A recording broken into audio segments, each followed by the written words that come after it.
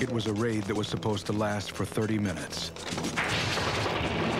Then an American Black Hawk helicopter was shot down,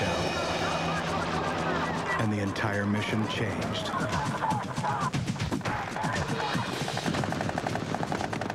There's a city of people out there wanting to kill us. It turned into the biggest American firefight since the war in Vietnam. You could feel in the air this seething sensation of people wanting to kill you. I can't go back out into that city. I'm going to die tonight. He just didn't want to hear anyone scream anymore. The Battle of Mogadishu would alter the course of American foreign policy. We all reacted with anger and horror as an armed Somali gang desecrated the bodies of our American soldiers. And forever change American history. Jeff Struecker is ordered to immediately evacuate Todd Blackburn to the base.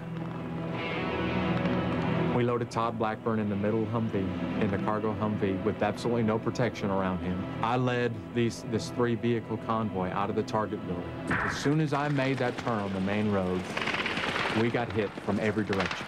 PFC Paulson was swinging his 50 cal in every direction, just trying to shoot back in 50 directions at once. So I shouted to Paulson and to Pilla, "Paulson, turn your gun to the left. Pilla, you take everything to the right."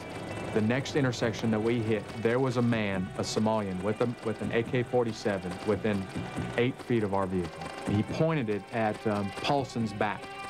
He was going to shoot Paulson. Dominic Pilla saw him point that weapon at Paulson. That guy saw Dominic Pilla with his machine gun pointed at him. And they looked at each other eye to eye, and then they both fired. And both people dropped dead. Pilla was shot in the head. He fell over into the lap of Specialist Monahan. At that same moment, my platoon sergeant called me on the radio. And he said, "Hey, Sergeant Struecker, what's going on? Where are you?" And I said, "I've got one guy who's hit, and he's down." And at this time on the radio, there's 100 other people talking, having 100 different conversations at the same time.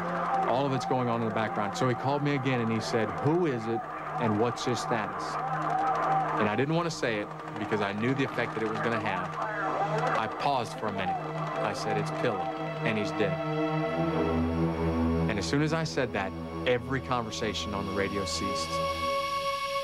And there was silence for about 30 seconds. And I realized that I had just told everybody in the operation that we had just taken our first casualty. We had just lost our first soldier.